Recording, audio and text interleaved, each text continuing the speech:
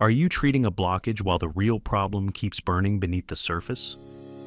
Welcome to Dr. Mercola's Cellular Wisdom. Stay informed with quick, easy-to-listen summaries of our latest articles, perfect for when you're on the go. No reading required. Subscribe for free at mercola.com for the latest health insights. Hello, and welcome to Dr. Mercola's Cellular Wisdom. I'm Ethan Foster, and today we're asking whether the most common heart disease treatments fix the cause or just smooth the symptoms. We'll walk through the data and a different path that targets cellular health first. I'm Alara Sky, and we'll look at why restoring blood flow isn't the finish line, how drugs reshape numbers without repairing vessel integrity, why excess linoleic acid from vegetable oils matters, and where emerging tools like nanoparticle chelation may fit, alongside the one dietary change this research highlights most. Cardiovascular disease is the leading cause of death in the United States, with treatment costs reaching $417.9 billion between 2020 and 2021. That scale explains why the default has been procedures and prescriptions. The question is whether opening an artery or lowering a lab value addresses what's driving your artery to inflame and narrow in the first place. The evidence shows that PCI and CABG save lives in emergencies, but fall short for long-term disease control. In stable coronary artery disease, revascularization didn't significantly lower heart attack or death compared with medical therapy alone. It mainly reduced symptoms. Stents carry a 1% first-year thrombosis risk, 5% to 10% in-stent restenosis, and 20% to 30% new lesions within 5 years. Bypass can restore more complete flow. Roughly 90% achieve full revascularization, compared with 60% to 70% for PCI, but the trade-offs are real.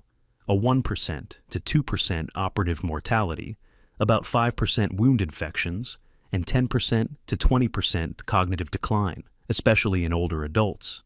Half of saphenous vein grafts fail within 10 years, so even durable fixes are not permanent. These limits make sense when you consider biology. Atherosclerosis reflects endothelial injury, lipid buildup, and inflammation.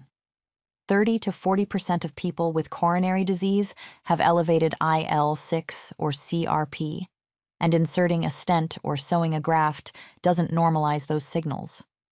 Without calming that inflammatory chemistry, new trouble tends to reappear.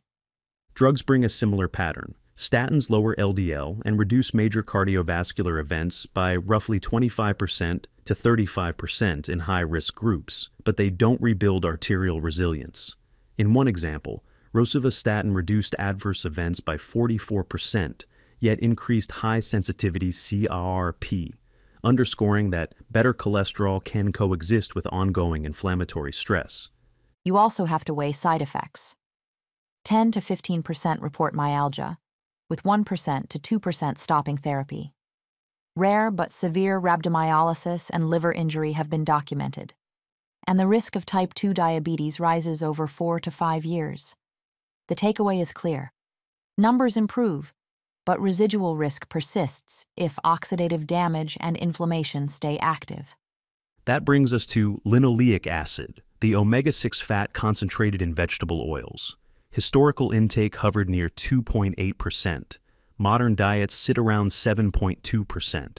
LA's structure makes it prone to peroxidation once it embeds in mitochondrial membranes, disrupting energy production and generating reactive oxygen species that injure your arterial lining.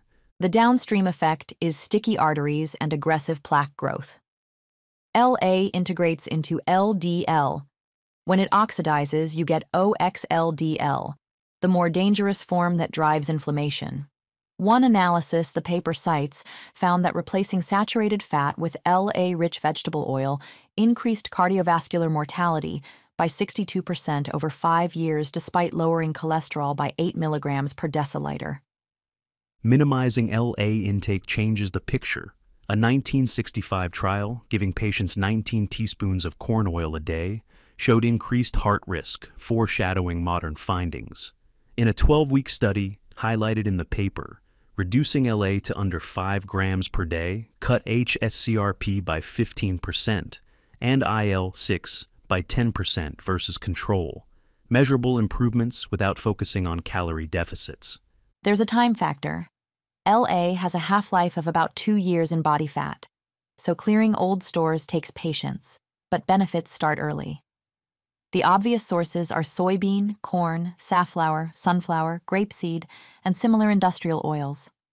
Less obvious, conventionally raised poultry and pork concentrate LA due to their feed. The actionable steps are straightforward. Remove vegetable oils from your diet, avoid fried and ultra-processed foods that hide them, and choose grass-fed animal fats. Keeping daily LA under 5 grams is the target emphasized here. Under 2 grams is even better if you can reach it. That single shift lowers inflammatory signaling linked to artery injury. Researchers are also testing ways to address calcified plaque directly. Intravenous EDTA chelation binds minerals, but it's indiscriminate, demands hours of circulation, and requires many sessions before benefits appear, factors that limit practicality and precision. A newer approach packages chelators into nanoparticles or liposomes that home to plaque, enabling targeted delivery. These nanoliposomal formulations can be taken orally rather than intravenously, and are estimated to cost about 80% less than IV protocols. Early findings are encouraging, especially for calcified lesions, but long-term safety, as for scalability and biodegradability, still need clarification. The broader strategy is prevention first.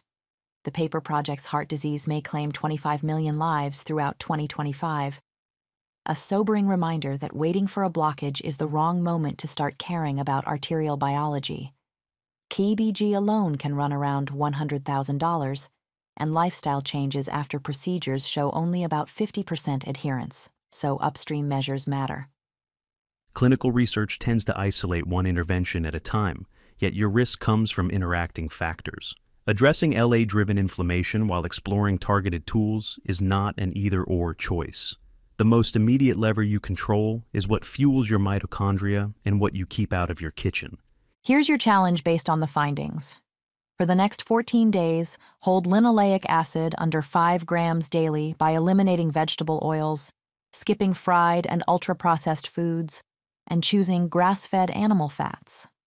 Track how consistently you hit that target. If you're exploring chelation in any form, treat it as an adjunct while you maintain low LA intake, and watch for emerging research. Thank you for watching Dr. Mercola's Cellular Wisdom. We'll see you on the next episode. Thanks for watching. Subscribe now and click the notification bell so you never miss an update. See you in the next video.